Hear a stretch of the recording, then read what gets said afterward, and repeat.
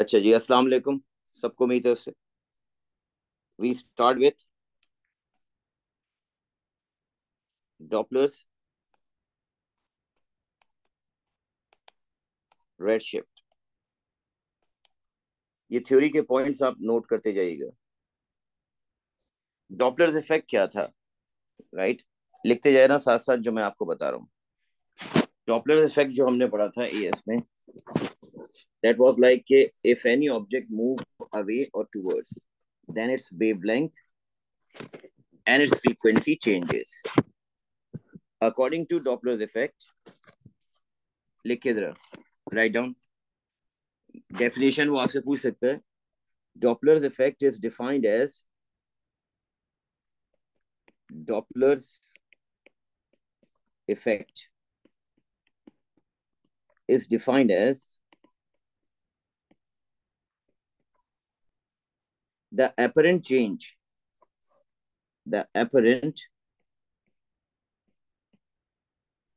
change in the wavelength or frequency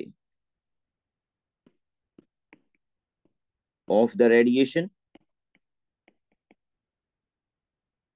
from a source, from a source। यहां पर हमारे पास source क्या होगी? स्टार होगा। Due to it's due to it's relative motion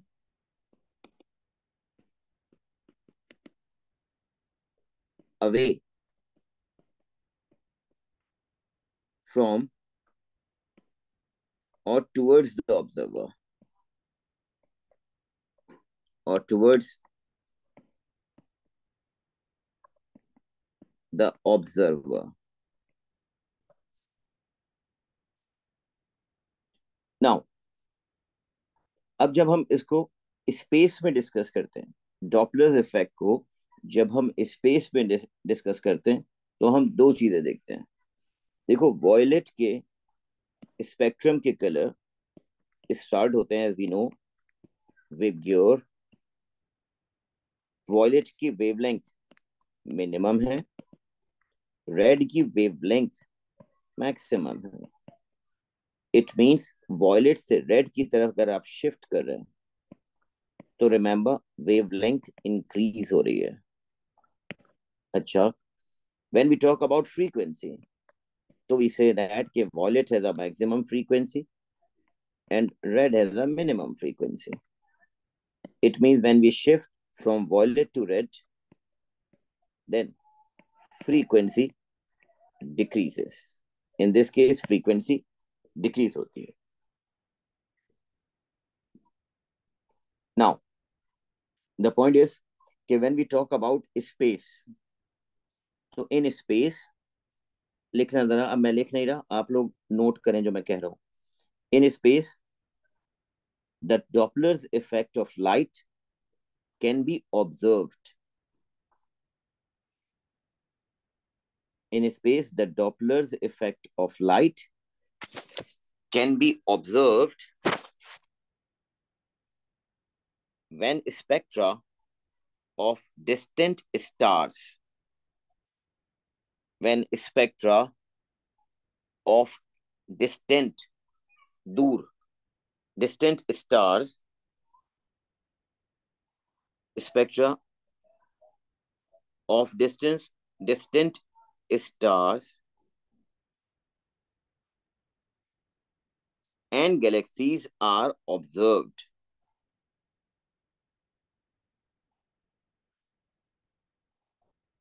Stars and galaxies are observed.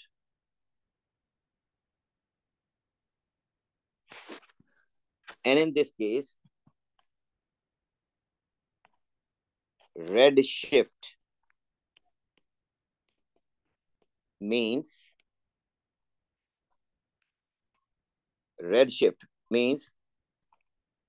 object is moving away. Redshift का मतलब object moving away from Earth.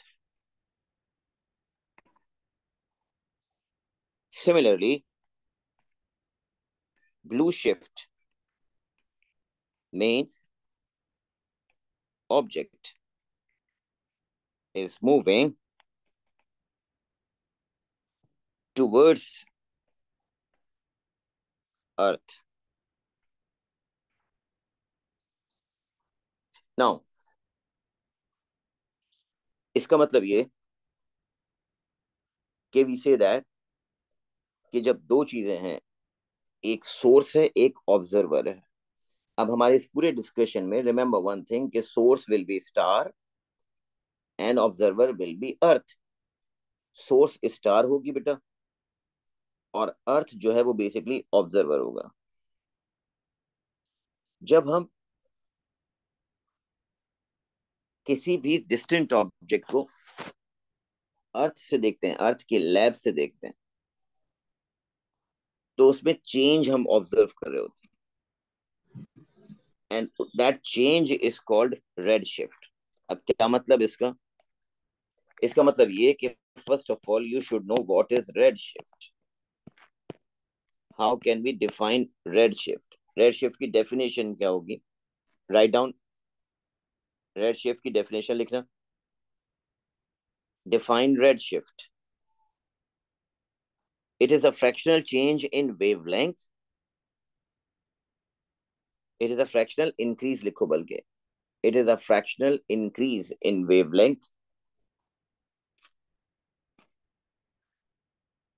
or decrease in frequency.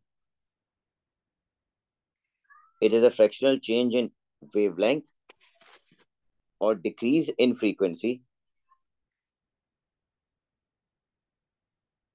It is a fractional increase in wavelength or decrease in frequency due to the source and observer, due to source and observer receding, receding, receding, receding from each other. Receding from each other means away from each other. Receding each other means away from each other. अब देखो ये बड़ी interesting observation है। Observation क्या है कि जब अर्थ से, अब मैं आपको ये चीज दिखाऊंगा, जब अर्थ से डिस्टेंट ऑब्जेक्ट को ऑब्जर्व किया गया, तो इट वाज ऑब्जर्व दैट कि ये टेलीस्कोप के थ्रू अर्थ से जब ऑब्जर्व किया गया, तो इट वाज नोटेड दैट कि एक ये स्टार्स हैं, these are the star, ये स्टार 1, दैट स्टार 2। जब ये स्टार रोटेट हो रहे थे, अब इनके मोशन को समझो। स्टार 1 जो है बेसिकली वो मूव हो रहा है अवे, और स्टार 2 जो है वो मूव हो रहा है towards. So basically when they are viewed from the earth, it was observed that कि star A changes its color to red, और रेड कलर का मतलब यहां देखें, red, it means wavelength increases. Star changes to red, and when we are talking about star 2, तो star 2 जो कि अर्थ की तरफ आ रहा है, so basically its color changes to blue, और blue means यहां पर है, तो इसका मतलब इसकी वेवलेंथ डिक्रीज हो रही थी। ये फर्स्ट ऑब्जर्वेशन थी। It was observe that basically when any object is moving away, then its color will be changed to red, and when any object moving towards us, then its color changes to blue. On the basis of this discussion, different galaxies were studied. अब इसकी basis पर बहुत सारी different galaxies को अर्थ से study किया गया, different stars को गैलेक्सी में, डिफरेंट स्टार्स को गैलेक्सी में स्टडी किया गया। On the basis of this we say that के डॉपलर्स इफेक्ट, नेक्स्ट लाइन में लिखना Doppler's effect of rest of red shift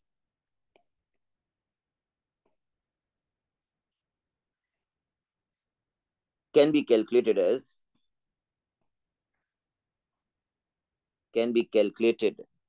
as delta lambda over lambda is approximately equals to delta f over f, that is approximately equals to v over c, and this relation equals to z. ये जो z है, this z is constant and it's called redshift. लिख लेना, z साथ में लिखो, z is constant. Write down, z is constant and this z is called redshift. redshift एक constant value है. अब ये जो मैंने आपके साथ में different variables लिखे हैं, these variables are important. अब इन variables को हमने डिस्कस करना है कि what does these variable means. सबसे पहले मैंने मेंशन किया चेंज इन वेवलेंथ. तो चेंज इन वेवलेंथ क्या है? First of all delta lambda note करते जाएं. What is delta lambda? Delta lambda is the change in wavelength. Change in wavelength का मतलब यहां पर होगा high wavelength minus low wavelength. Apply कैसे होगा वो मैं बताता हूँ. Delta F means change in frequency, means high frequency minus low frequency. whereas this lambda जो डिनोमिनेटर में lambda लिखा है, this lambda is the actual wavelength. Actually this is the wavelength emitted from source. ये वो wavelength है जो किसी भी स्टार से इमिट हो रही है. यूनिट सबका स्टैंडर्ड होंगे, ये मीटर में होगा.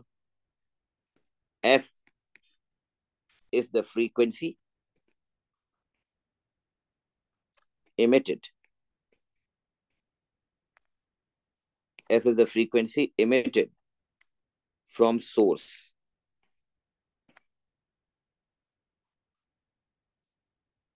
v is the receding speed.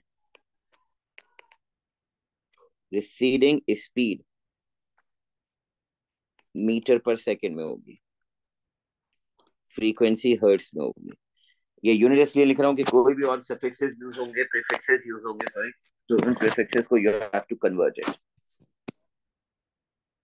Now then we have c. c तुम्हें पता है सबको, c is the speed of light, that is 3 into 10 to the power 8 metre पर सेकेंड.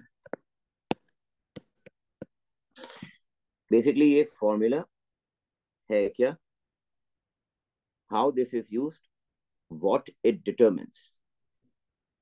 अब हम ये डिस्कस करेंगे एक्चुअली, वो मैं बताता हूं. पहले आप ये फॉर्मूला लिख लें.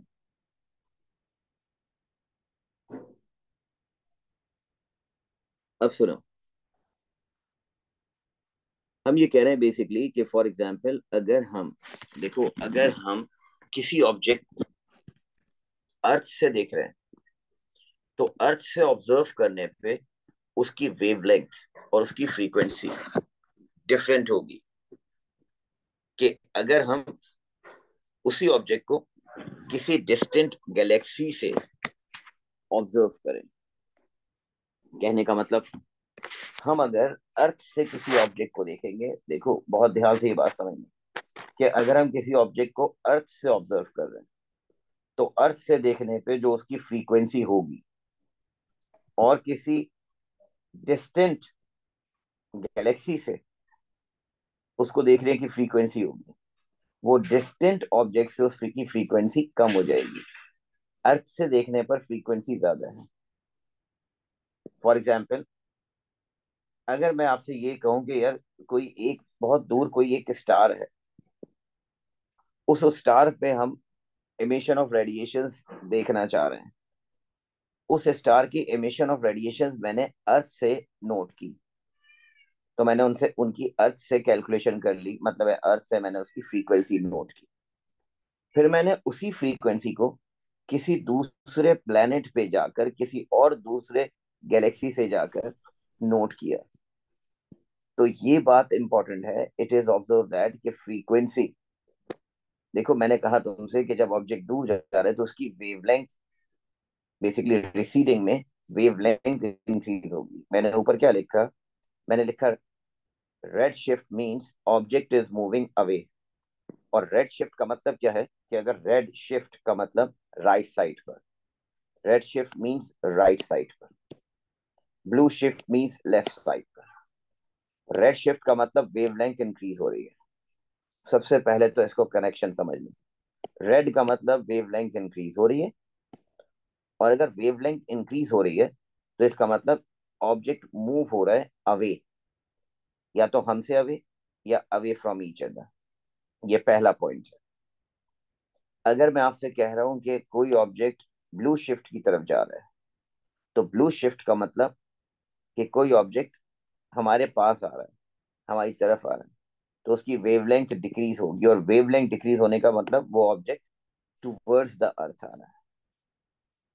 अब मेरा पॉइंट ये है कि मैं आपको एक फ्रीक्वेंसी दूंगा, वो फ्रीक्वेंसी लैब से नोट की गई है अर्थ पे, लेबोरेटरी से। फिर द सेम स्पेक्ट्रल लाइन या सेम स्पेक्ट्रल लाइट नोट की गई है डिफरेंट गैलेक्सी से, डिस्टेंट गैलेक्सी से। और फिर आपने ये बताना होगा कि वो जो भी गैलेक्सी है वो विद रिस्पेक्ट टू अर्थ कैसे मूव हो रही है। दोबारा सुनो, मैं ये कह रहा हूं कि फॉर एग्जाम्पल इसको ऐसे डिस्कस करते हैं कि ये अर्थ है, ध्यान से देखे जरा, ये अर्थ है, और इस अर्थ पे मैं किसी ये ऑब्जेक्ट को देख रहा हूँ, ये ऑब्जेक्ट है कोई, और ये कोई भी ऑब्जेक्ट है, कोई भी ऑब्जेक्ट है, इसको किसी डिस्टेंट गैलेक्सी से देख रहा हूँ, ये अदर गैलेक्सी है, ये कोई और डिस्टेंट गैलेक्सी है, ये कोई और डिफरेंट प्लैनेट है, कुछ भी है। जब हम यहां से इसको देखेंगे तो मैं तुम्हें इसकी यहां से फ्रीक्वेंसी बताऊंगा F1, और फिर हम जब दूसरे से देखेंगे तो मैं उससे तुम्हें उसकी फ्रीक्वेंसी बताऊंगा F2। तो बेसिकली इसकी हेल्प से तुम इसकी स्पीड कैलकुलेट करोगे कि ये गैलेक्सी कितनी स्पीड से मूव हो रही है। अभी तो मैं ये बताऊंगा कि ये गैलेक्सी कितनी स्पीड से मूव हो रही है, ठीक है। फिर हम आगे चल के इसको ये देखेंगे कि फिर ये गैलेक्सीज आपस में भी जो अवे होती हैं वो किस तरह से होती है। इसका मतलब क्या, इसका मतलब ये कि फॉर एग्जाम्पल एक क्वेश्चन लिखना, तो मैं तुम्हें बात समझाऊं, राइट डाउन क्वेश्चन, एक क्वेश्चन लिखें तो ये बात समझ में आएगी। फॉर एग्जाम्पल क्वेश्चन आपके पास ये है, write down question, a particle of spectrum of light, a particle, write down question, a particle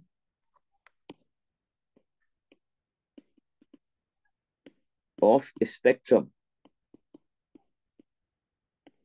of light from a source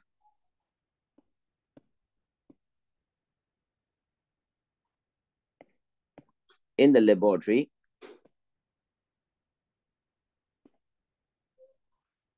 has a frequency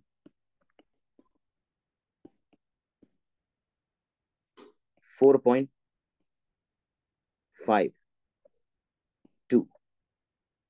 into 10⁻14 hertz. अब लैंग्वेज देखा जरा। The same light, the same light from a distant Galaxy, same light from a distant galaxy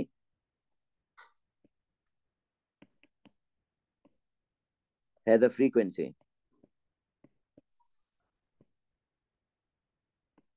of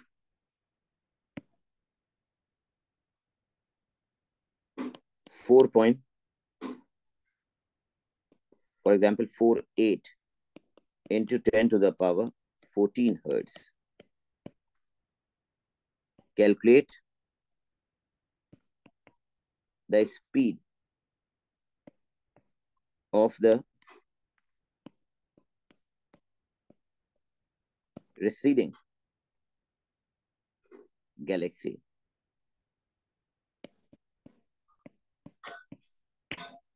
अब यहां पर ये बात समझो कि बेसिकली मैं तुमसे ये कह रहा हूं कि मैं अगर उस ऑब्जेक्ट को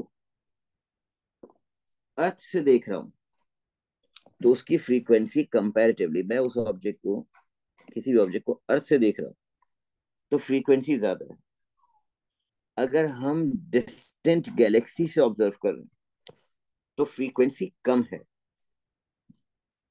इसका मतलब अर्थ पर, अर्थ पर समझे जरा ये बात, अर्थ पे फ्रीक्वेंसी कम हो और किसी और गैलेक्सी पर फ्रीक्वेंसी ज्यादा हो, तो इसका मतलब है ये ऑब्जेक्ट दूर जा रहा है, गैलेक्सी दूर जा रही है। तुम्हें कैसे पता? तुम कहो कि सर हमें कैसे पता कि रिसीडिंग है? हमें इसलिए पता रिसीडिंग है क्योंकि एक्चुअली ये एक्सपेंशन ही है, हमारी जो गैलेक्सीज हैं ये एक्सपेंड ही कर रही हैं, फैल रही हैं। हमें उसको एक्सपेरिमेंटली वेरीफाई करना है, वो तो हम वेरीफाई करेंगे आगे चल के, मगर अभी हम एट दिस मोमेंट ये बात कर रहे हैं कि अगर किसी ऑब्जेक्ट को आप अर्थ से ऑब्जर्व कर रहे हो, उसकी फ्रीक्वेंसी अर्थ से जो मैच हो रही है, किसी और गैलेक्सी से उसकी फ्रीक्वेंसी अगर कम है और अर्थ पे ज्यादा है, तो इसका मतलब है वो दूर जा रहा है। फ्रीक्वेंसी की बात करना। अगर मैं इसकी वेवलेंथ बात करता तो ये रिवर्स हो जाती, देखो वेवलेंथ करता तो मैं रिवर्स हो जाता।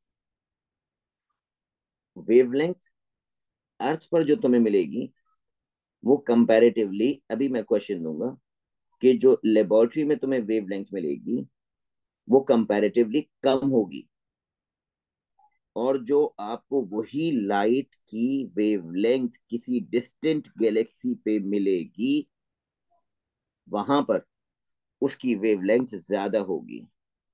अभी एग्जांपल दूंगा। अब वो कह रहा है आपसे कि उससे स्पीड ऑफ गैलेक्सी निकाल।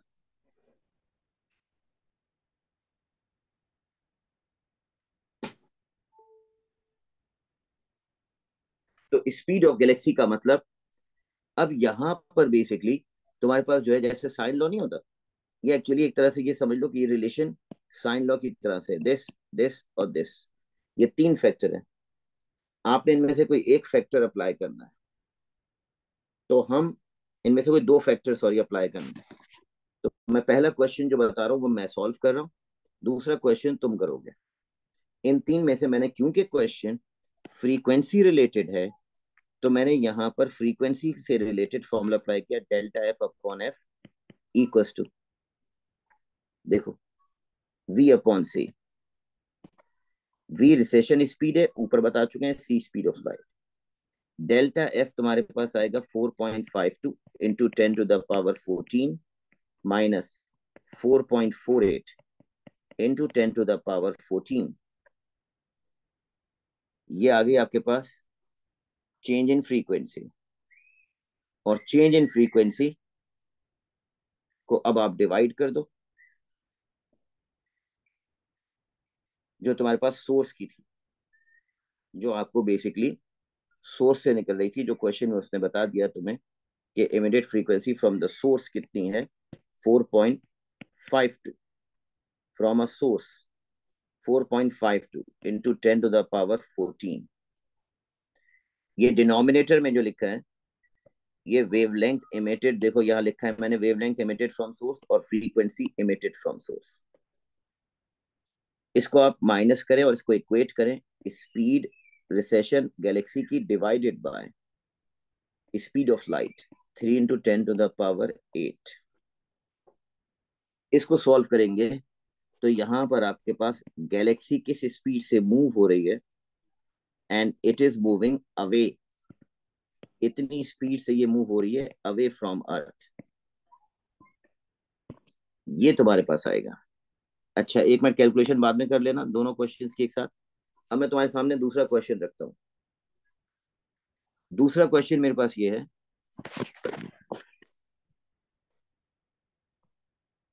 कि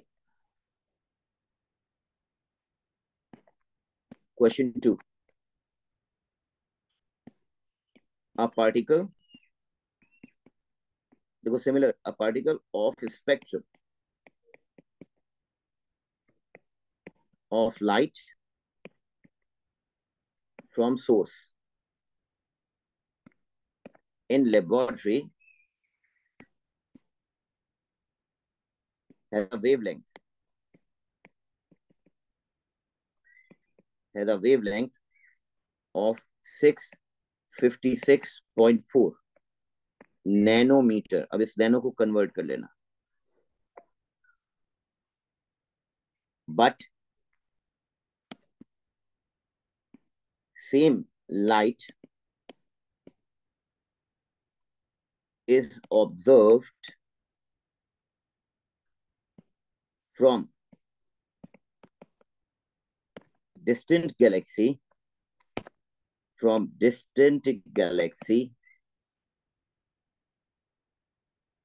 and its wavelength is 663.1 nanometer. Calculate receding speed of galaxy. Now the point is कि अब आपको देखो डिफरेंस समझो। जब मैं अर्थ से फ्रीक्वेंसी को मैच कर रहा था तो अर्थ की सोर्स से फ्रीक्वेंसी मेरे पास ज्यादा थी, डिस्टेंट गैलेक्सी पर फ्रीक्वेंसी कम थी। मगर यहां नोट करें तो अर्थ की लेबोरेटरी से वेवलेंथ कम है और डिस्टेंट गैलेक्सी से वेवलेंथ आपको ज्यादा नजर मिल रही है। इसका मतलब यहां पर जो फॉर्मूला अप्लाई होगा that is delta lambda over lambda.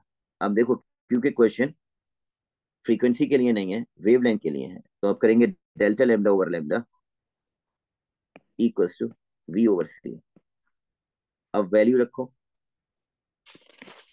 656.4 into 10⁻⁻9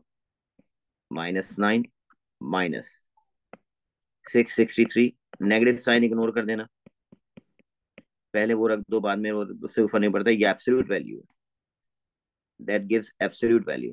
तो नेगेटिव भी होगा तो आप उसे इग्नोर कर देंगे, या बड़ी वैल्यू बाद में, छोटी वैल्यू, बड़ी वैल्यू पहले और बड़ी छोटी वैल्यू बाद में रख के सॉल्व करना है। डिनोमिनेटर में हमेशा सोर्स की वेवलेंथ होगी और सोर्स की वेवलेंथ है 556.4 into 10⁻9 equals to V/3 into 10⁸ यहां से आपको फिर दोबारा रिसेशन स्पीड आ जाएगी एक दूसरी Galaxy. These are the two questions basically.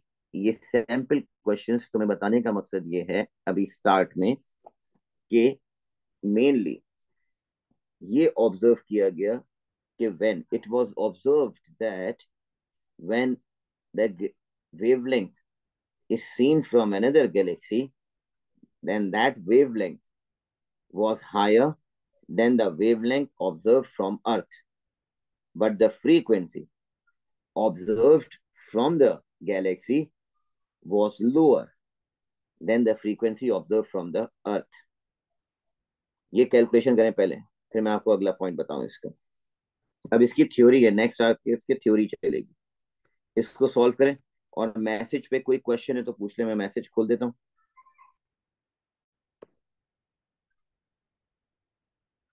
कोई क्वेश्चन है तो पूछ ले।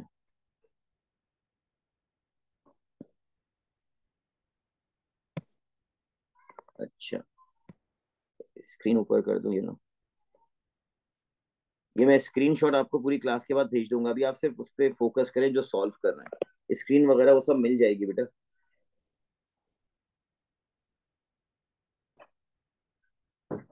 मुझे सॉल्व करके आंसर बताएं जल्दी से, अब तक मैं चार्जर लगाऊं।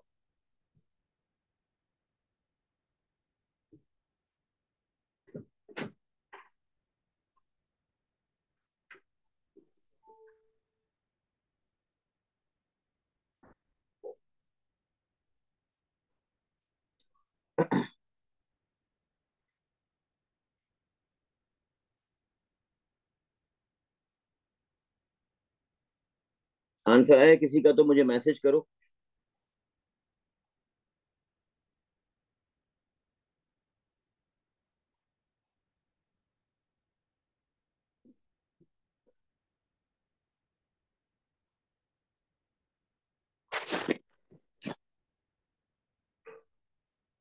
मैसेज किया है किसी ने? अच्छा, गुड गुड। Very good. ठीक है।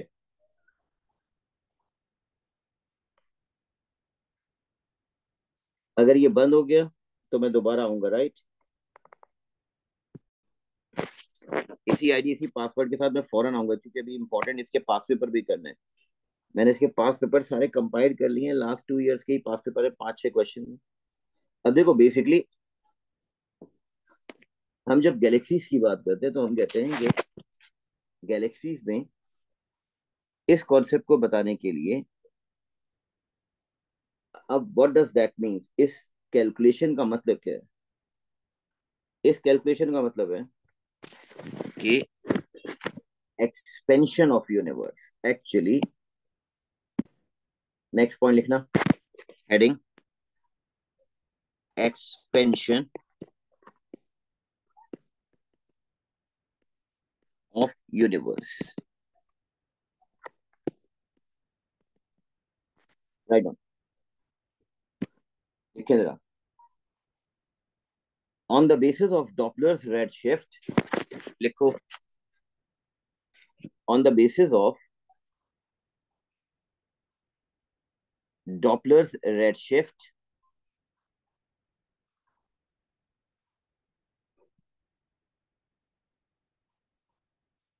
astronomers realized that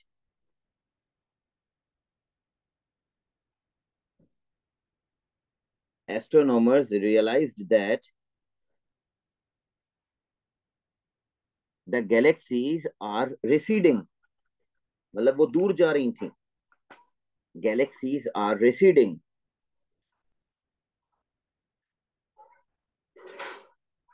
तो फिर इसका मतलब क्या हुआ? फुल स्टॉप के बाद, this gives an idea that this gives an idea that the space between the earth and galaxies must be expanding।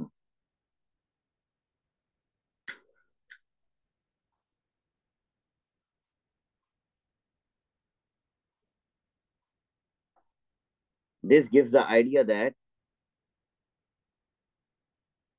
the earth and galaxies must be expanding,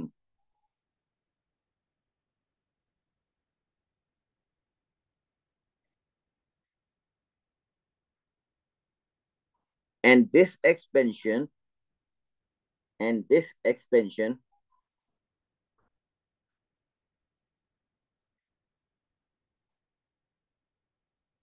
gives the red shift, gives the red shift of light,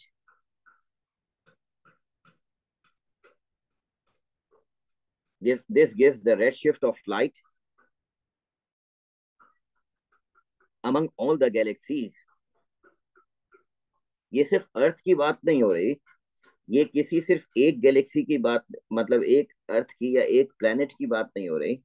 we are talking about all galaxies, that galaxies are expanding. इसीलिए सब में red shift हो रहा था.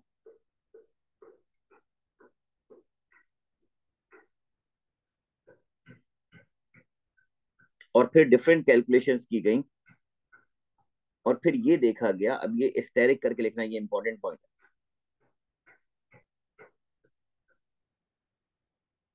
The more red shift, right on, steric करके लिखना. The more red shift,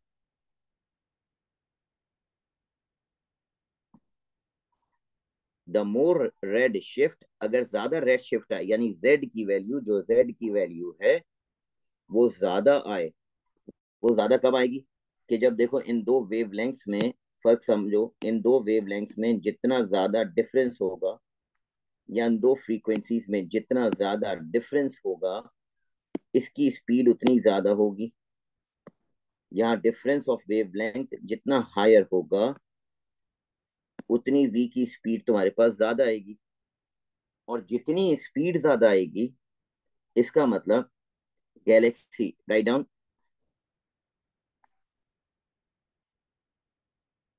as they moving more redshift means the galaxy is moving faster. The galaxy